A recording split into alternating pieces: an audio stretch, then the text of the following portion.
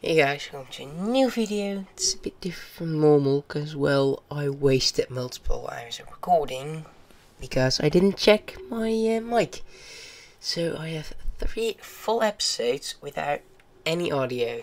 Well, I'm not just going to let the footage go to waste, so I'll be doing a little recap here and then you'll see what we've done those 3 episodes because we've done quite a lot.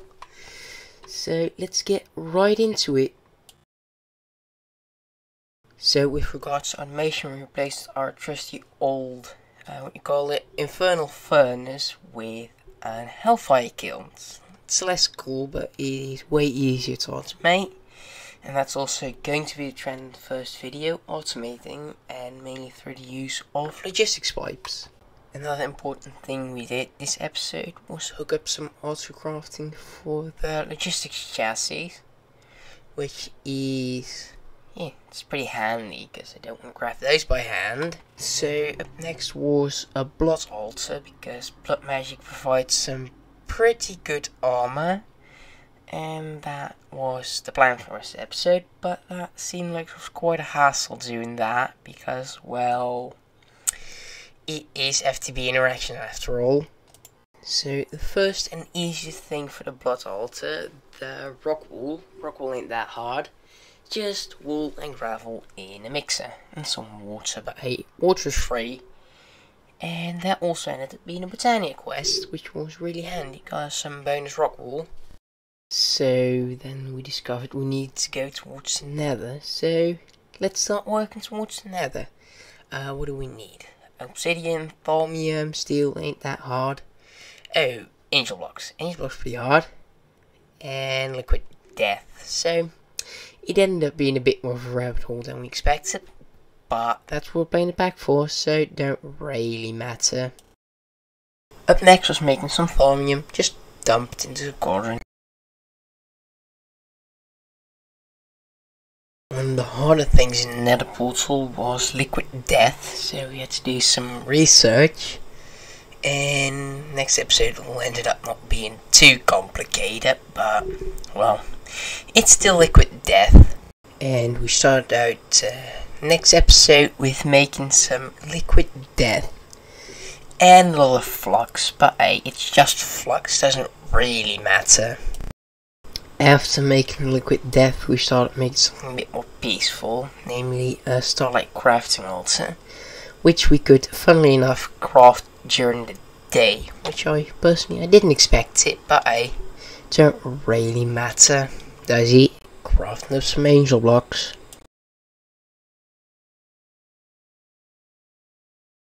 And up next was actually crafting and constructing a nether portal, thus giving us access to another very dangerous dimension. So the rest of the episode was just essentially nether exploration, so enjoy some good music while you see me run to the nether really quick.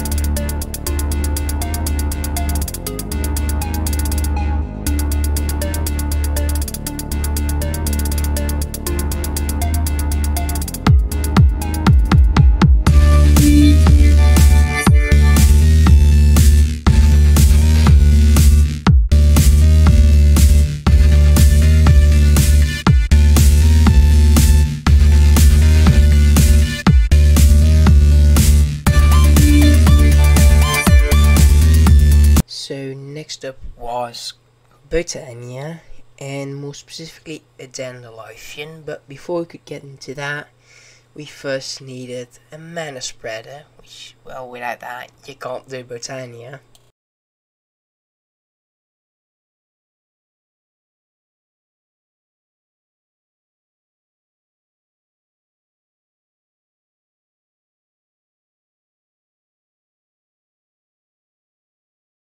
And then we could craft up a dandelion, which, as I think I already said, is really OP. And then between episodes I'd set up the area for the dandelion and show it. between episodes already done. And yes, I right, that thing is really OP. And, well, it fills 4 diluted mana pools in one run. So, yep, completely happy with it, that. And then while you're just watching black screen, I want to thank you guys for watching. This has been a really short episode, 5 minutes recap, 1.5 hour video. But it has to do. And then next episode we will get on with doing some Botania, Blood Magic and all the other sorts of magic. So I will see you guys then. And before I forget it, according to YouTube, most of you guys ain't subscribed, so please subscribe if you ain't. And I will notify you, also have a Twitter at BlackDragon2447, just post updates there, not too often, but sometimes, like when I actually waste 3 episodes because audio doesn't work. So with that, thank you guys for watching, and I will see you guys next time. Bye bye.